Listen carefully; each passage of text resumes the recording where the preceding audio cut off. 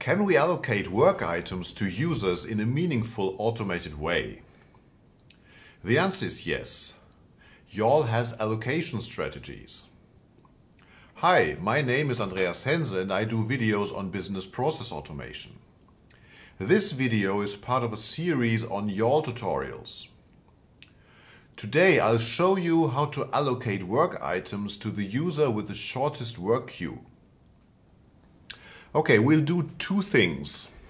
First, we will look at an example workflow in the YAWL editor, and I'll show you how to configure shortest queue in the editor. And then in the second part, we will just look how this works if we execute the workflow. So here behind me, you can already see the YAWL workflow open in the YAWL editor, and you can get the material in our companion page, and the link is in the description below. So we have submit leave request and then approve leave request, and then the workflow goes on. So assume that we want to distribute the approve leave request work items to the one with the shortest queue. So in order to do that, we go to this approve leave request task and go to resourcing, and here in resourcing you can see that currently this is offered to the role approver, and we have in fact two users in our system with the role approver.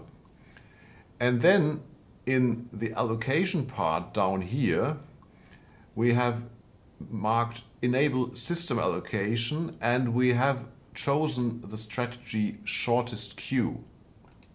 And in here you can have other strategies as well, like fastest to allocate, round robin, random, etc., etc. But we have chosen shortest queue. And so this is the setting in our editor.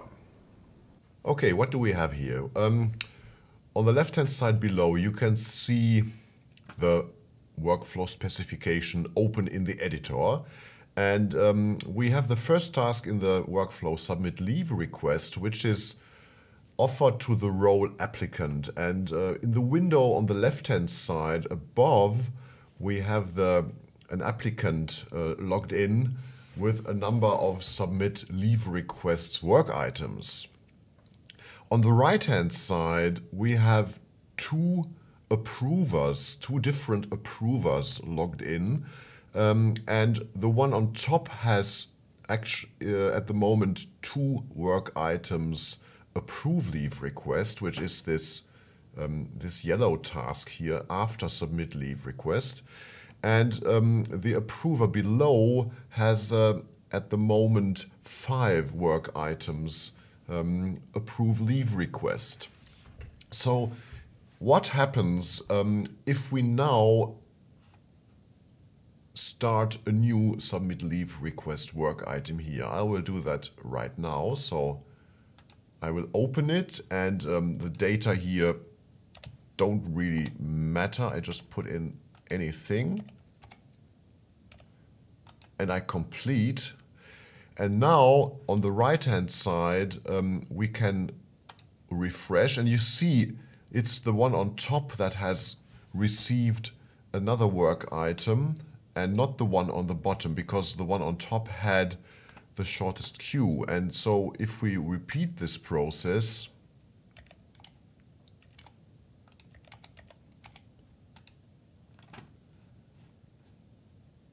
again, it's the one on top that has received the work item.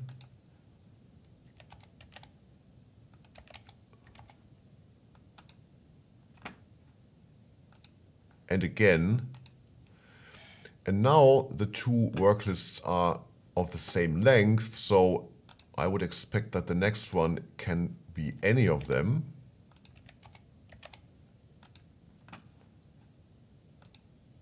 So it's not the one at the top, this time it's the one at the bottom.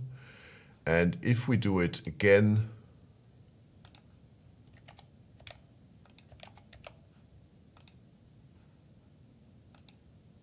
It's the one at the top.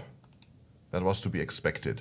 So if you want, you can do this using the supplementary material and you can make your own experiments. So let me know if this works for you.